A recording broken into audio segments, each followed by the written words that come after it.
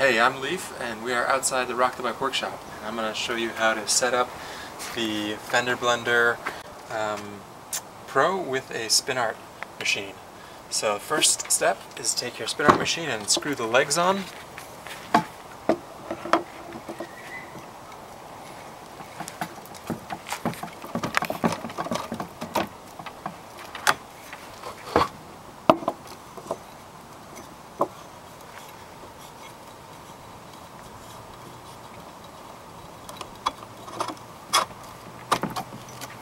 Next we're going to bring the spin art machine up to the bike.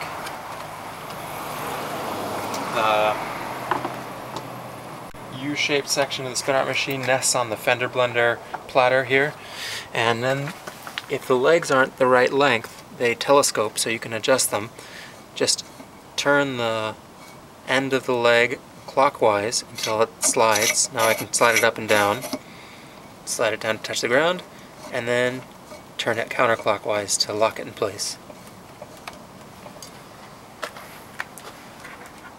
Next we're going to attach the spin art machine to the Fender Blender using these J hooks and wing nuts. So I'm going to take the J hook, drop it through the slot, and then pivot it underneath the Fender Blender platter. There's a little hole in the bottom of the Fender Blender platter, so we're going to push that up into the hole and now tighten the wing nut.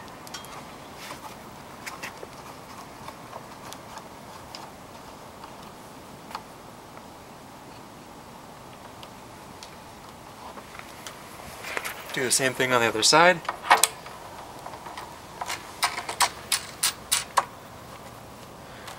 Next step is to attach the pulley between the Fender Blender drive and the spin art machine.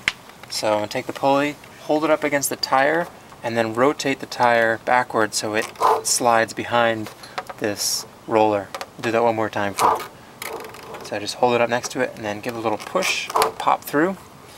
Pull it up so it sits in this pulley groove, and now with two hands, careful not to pinch yourself, I'm going to stretch it around the blender, around the spin art machine pulley, which is this black plastic pulley. Next, put the easel onto the spin art machine. On the bottom there's this metal plate with a square hole. Align that square hole with the square drive.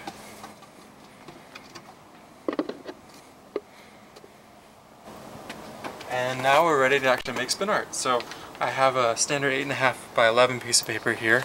You can also use 5.5 by 8.5 paper and 4 by 7-inch paper. All you need to do is retie the elastic cord here through these different holes to fit different size paper. So take your paper, slide it under, slide the corners under the little restraints.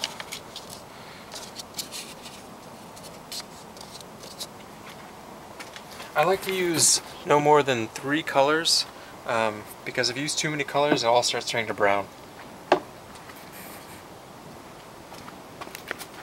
So you may need to adjust the height of the seat for different size pedalers. Do that with a quick release right here. Make sure not to go past the minimum insertion line right here, because then there's almost nothing left to the seat post.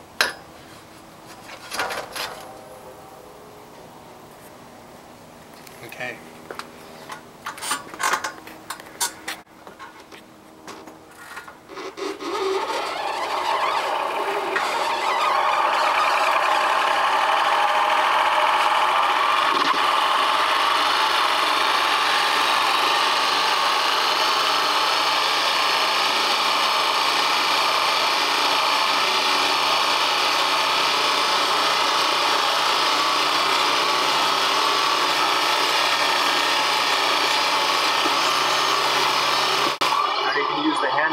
Slow down the spinning.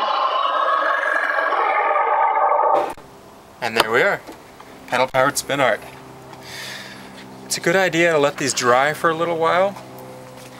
So if you hang them up, they take usually 10 to 15 minutes, just depending on how much paint your artist has put on there.